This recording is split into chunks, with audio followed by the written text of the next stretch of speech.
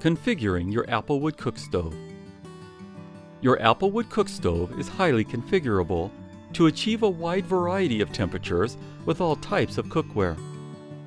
It is recommended that you configure the stovetop when the stove is cool.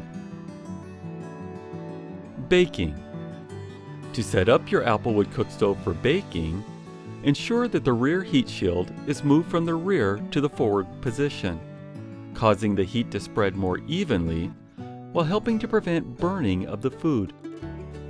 Next, move the oven rack into the forward position over the heat shield. You may choose to use the lower or upper rack mount.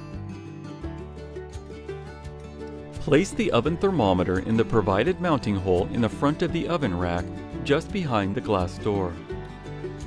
This oven thermometer is accurate but moves slower than a digital thermometer, so you will want to reduce the heat of the fire before the thermometer reaches your desired baking temperature.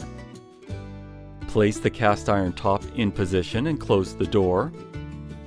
The oven temperature is hotter in the back, so it is highly recommended that you rotate your food 180 degrees halfway through the baking time.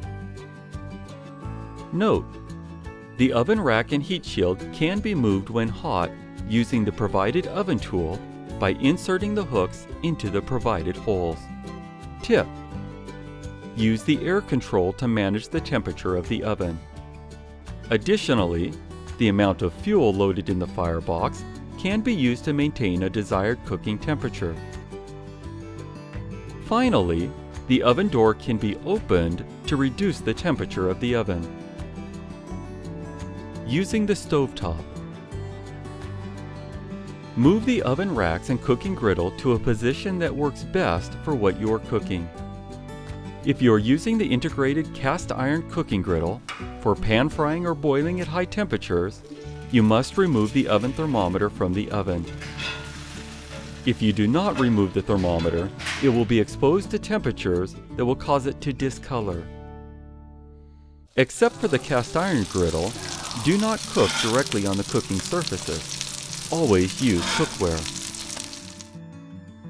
For the hottest cooking temperatures, such as frying or boiling, slide the shield back and remove or hinge the cast iron griddle out of the way and open the oven door. Use a pan or pot directly on the firebox. For your convenience, the compartment in the bottom of the stove has been designed for storing these parts while not in use. For medium cooking temperatures, when you plan on building a hot fire, slide the front rack and the front heat shield to the back of the oven, exposing the griddle to the heat from the firebox. For medium cooking temperatures, when you plan on having a medium or low fire, slide the front rack to the back of the oven, but leave the front heat shield in place. Place the cast iron griddle or pan directly on the front heat shield. There are several other configurations, including the use of a pizza stone and even boiling water canning. Boiling. The high temperature cook surface is suitable for boiling. To do so, either slide the heat shield to the back or remove it altogether.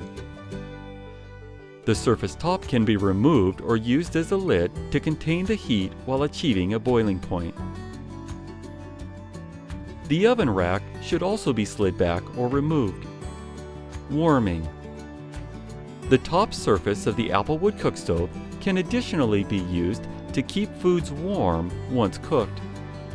Simply place a pot or pan on the top edge of the stove where desired. So as you can see, the Kuma Applewood is designed to give you a myriad of options for cooking with a wood fire.